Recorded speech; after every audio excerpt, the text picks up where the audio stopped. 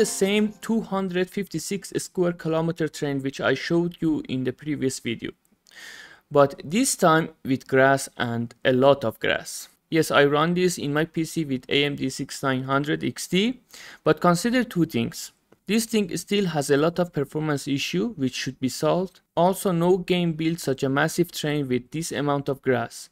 The scale of this train is not right. This train has 4 valleys and the size of it's 3 times bigger than the map of GTA 5.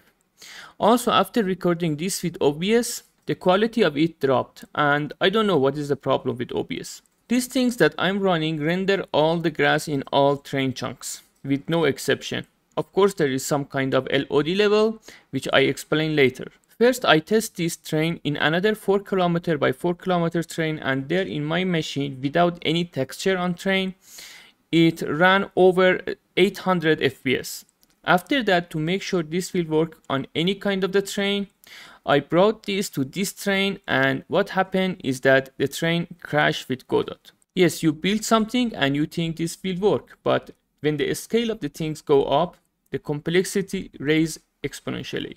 It took me an hour to find the problem. Anyway, now it is working and at least it is not crashing.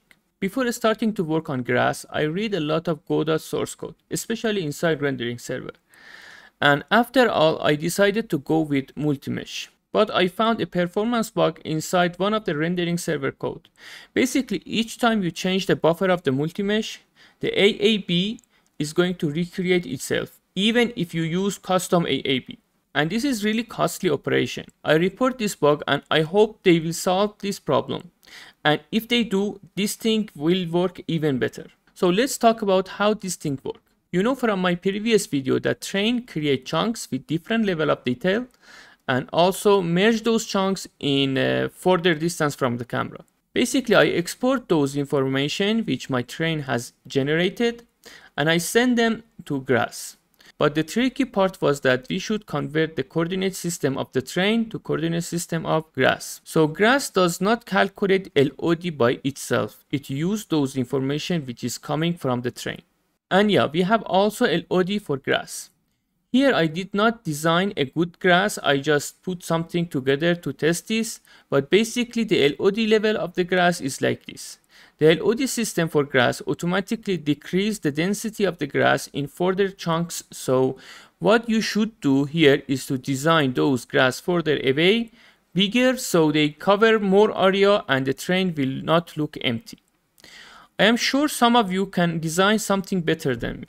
Another thing that you can do, you can also change the material for the grass further away to reduce the amount of the GPU processing. So what is my future plan for this? First of all, I want to create different algorithm for creating grass. This algorithm only put the grass on the train and it's do no rotation or scaling.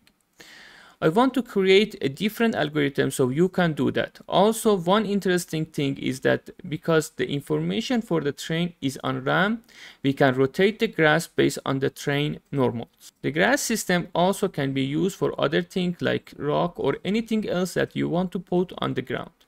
Another important thing that we can do is that we can modify the grass on runtime. Like Legend of Zelda, which cut the grass, or like when the grass is burning, you fade one grass and replace them with another one. But for that, we should consider one important thing. The train update is a really complex operation which has many steps to accomplish. First, train get updated, then the update information pass to grass and grass get updated. And all of this is in another CPU thread. So if you want to put something between these, it is possible, but it would be difficult. One easiest way is to shut down the train and grass update. Otherwise, you should handle multi-thread and use mutex in many places. This will be my program for future after stabling my train plugin. This is not yet complete and I did not upload this on my GitHub. And this grass system does not have any GUI because it is not complete. I should change everything inside code.